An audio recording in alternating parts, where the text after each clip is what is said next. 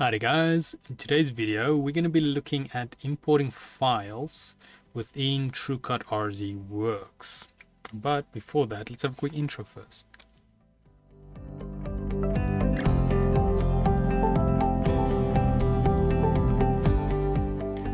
So today's video can be found on softwaretraining.co.za.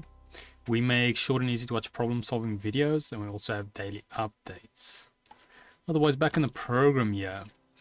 Now, this is going to be a mini series on import and export. It's going to be a rather short series, I think.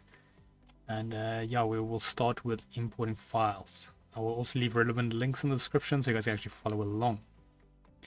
Now, when it comes to importing, we've briefly touched base on this, but today we're going to just be looking more in depth into it and a few good things to know about the feature. So now, in order to use the feature, there's three ways we can go about it. So on our toolbar here on top, I mean our what do you call this again? I can't remember.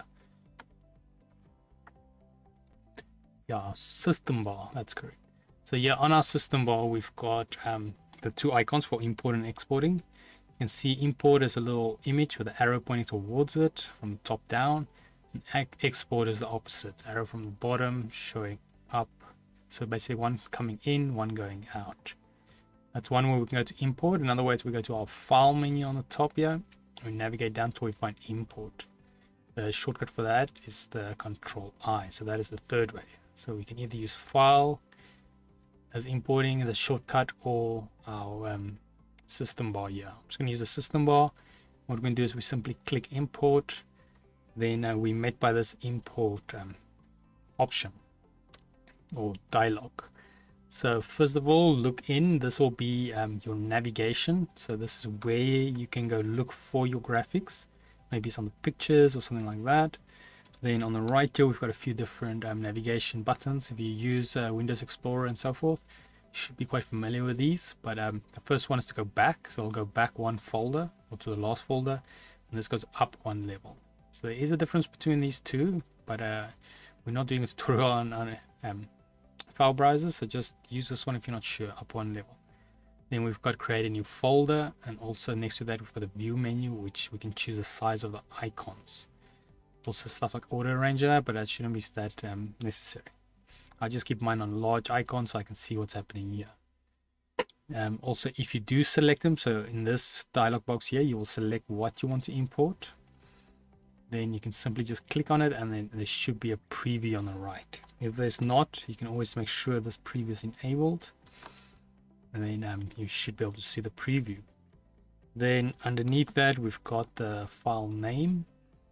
So if you want to confirm that you've got the right one, and then under that we've got files of type, which is supported files 1. That's what I keep it on. But if we go down the list here, you can see we have quite a variety of different things you can choose. Some popular ones like Illustrator.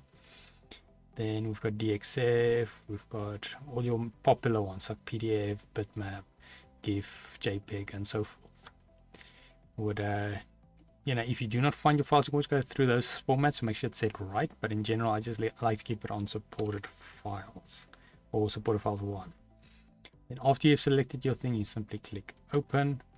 It will import your file and already zoom to fit around it. So if we zoom out here, we can see there's the file. Now obviously once it's imported, you can just change it the way you want, rescale it, use for tracing or engraving. But yeah, so that is it on importing. It's rather simple. You might have some different options with different formats you import. Maybe some ask you to do different features. I've not run through every single one. That is quite normal though in programs we're importing, but most of the time we'll just leave it by default and say import or open. But then otherwise, yeah, if we head here to softwaretraining.co.za, you guys will notice we've got a variety of different softwares we do cover, and also you can isolate your search on the top right. If you do not, however, find the videos you're looking for, just go here, request a training video, then we will make that video for you. But otherwise, thanks guys for watching, and cheers.